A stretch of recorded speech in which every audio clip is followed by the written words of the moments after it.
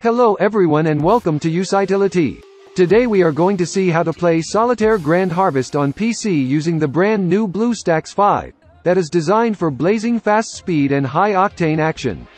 It packs a punch with mega performance upgrades and it has faster performance than any other high-end Android device or Android platform. We will be able to easily download and install Solitaire Grand Harvest and enjoy the game on our Windows PC with keyboard, mouse and big screen thanks to BlueStacks 5, which is the Android emulator that we recommend to play Solitaire Grand Harvest. So without further ado, let's get to it. First of all, my friends, to start we need to launch our favorite internet browser. We have here the one we prefer. Let's go to that URL I have highlighted in green color. Now, you are able to discover on the screen. You don't need to type it, because I provided a link in the description of this video and as well in the first pinned comment. We landed on this page on our own site of Usitility, at which we include an in-depth description on how you can obtain Solitaire Grand Harvest on PC. We scroll lower a tad and mouse click on the Download Game on PC button. Once we click on that link, we arrive here on the site of BlueStacks. No panic, it is simply the Android emulator that we are going to run to play Solitaire Grand Harvest on our PC. It is now obvious that we have some advantages of preferring this emulator. Now we are on the way to start downloading the Solitaire Grand Harvest by simply clicking on this button Play on BlueStacks that you can see here in green color. We then click on it, and the download takes no time at all. Voila! Here is located the download. It is an executable file. What we are going to do now is to run the executable file, so we have to click on this file. If we are on Windows 10, it will have asked us for permission to allow modifications to the laptop or device. We have clicked yes. I minimize the web browser to find the installation software considerably better. The installer is quite simple. It contains a couple of possibilities: install and setup path. I will talk about what setup path does. We just click it, and we discover that they got here the path where the emulator can be placed. If we plan to change this directory, we have to click on the Browse button, and now we choose another folder and set up the emulator exactly where we would like. I prefer to set it by default. Then, I click on Back, and I pick Install. Now, there it is. The install commences and it is going to progress along with the download of all these megabytes which are shown on the screen. After you download it, it could possibly be a bit more or less megabytes. The download speed will go at a higher speed or slower, subject to your connection and depending on the data transfer rate of the emulator web servers. Right away they're running very fast. The download is finished, and now it proceeds with the installation phase. With BlueStacks 5 you can even reduce RAM usage with a single click. Especially useful if you ever face performance-related problems. In addition, you can activate Eco Mode to enjoy 87% reduced CPU usage, 97% reduced GPU usage and easier multitasking. As you can see, BlueStacks 5 is built to provide stability and performance during long gaming sessions. The installation has already finished for me. Now, the emulator has actually been started successfully. As you can see, at the bottom of the screen, we have a progress bar which will fill up. Then when it gets into the end, the emulator is going to be started for the first time. In fact, the emulator is already started, there for the very first time. Before we continue, as you understand, it has made a couple of app icons right here on the computer desktop. The BlueStacks and BlueStacks multi-instance. Note that the BlueStacks icon is definitely the one we are interested in. When we want to launch Solitaire Grand Harvest on the PC, we double mouse click on this specific icon and consequently use the emulator.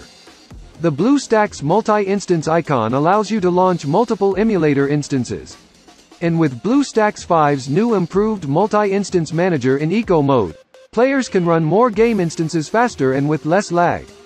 Let's make the next phase, which is actually a must-have, and which is to begin to browse the Google Play Store. And we'll mouse click on Play Store. As you can see, the Google Play is presented. At this point we are required to log on. Now the moment we're on this page, we must absolutely perform this next step that is compulsory. So we click on Sign In. Now it announces Checking Info.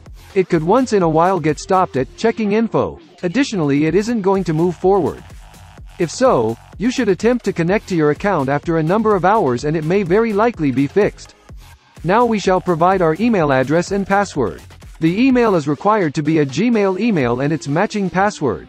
For example, you can use the exact same email you use at the moment in your YouTube account. So I will type in my information and I'll revisit when I have accomplished it. That's it, information typed in. Find out Google welcoming us and presenting us their twos. We are going to approve all of them by clicking on, I agree. Next, it allows us to save to the Google Cloud. You can also keep it selected. It's going to create a backup of your data on this device to Google Drive. I am not going to select it, you do what you want. We mouse click on accept. Google Play is started without need to open it manually and completely on its own. To set up the video game, we are required to go to the Android emulator desktop by simply clicking this icon marked in green. Now that we are exploring the desktop of that emulator for Android, we can see that we have now there the Install Game button. We simply click on the button. Here we access to the game app. Let's mouse click right here on the Install link that I'm displaying now in green color. And it will initiate the software installation. Presently it is going to install the game. It will take a little while or it could be extremely fast. It all is going to depend on the web connection. It has just ended installing. Now, let's go to the emulator desktop by simply clicking on this specific option I'm showing in green, that allows you to launch Solitaire Grand Harvest for the first time. We are at present on the emulator desktop, and so we are on the way to click the new Solitaire Grand Harvest app icon which has been created. The Android game is started for the first time. Here we get it. I can also click anywhere on the screen and also make use of the keyboard. I will talk about the sound level of that emulator. This is right here. We use the icon of higher volume and the icon of lower volume. This way we are not going to depend on the Windows volume to increase or decrease the sound of the emulator. And to appreciate the experience to the maximum, we will activate the large monitor, for which we have two options. This is simply the very first one. We then click on that software icon which I am identifying in green color. And the display screen is maximized, experiencing one border on top, one on the right side and one at the bottom. If we aspire to play the application using all the screen, we click that icon. And we would probably presently be experiencing and enjoying the gameplay in 100% screen function. To exit the 100% screen setting, push the F11 key. And we would undoubtedly currently play in standard display setting.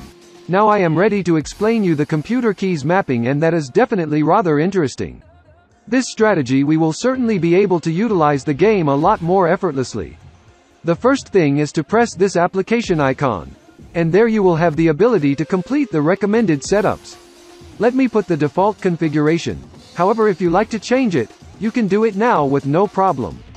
As you can see, the emulator is absolutely in our own language. On occasion it occurs that your emulator is presented in the wrong language, as an example, in Japanese. And to set it up in the proper language we click here to the cogwheel. And right here throughout many other configuration settings, we mouse click on the language drop down. We may very well choose the language we prefer, Italian, Chinese, etc. When the language is chosen, we could save, the emulator will restart, and the Android game, next time we run it, will as well be in the opted for language. Now, you will find another thing that we have to take into consideration, and it's that we will get a message from Gmail telling that a brand new device has been connected to our Google account. It will question us if we're the ones who have connected that electronic device. That's right, we shouldn't get worried, considering that the emulator is simulating an Google Android electronic device. And to identify which smartphone or tablet is currently being emulated, we visit right here, to the cogwheel, and we then click on it. And we browse here to the model selection. And now we realize that the emulator is behaving like a Samsung mobile. And so we're going to receive an email saying that a new Samsung device has been connected to our Google account. That's all guys, so much for our video user demo.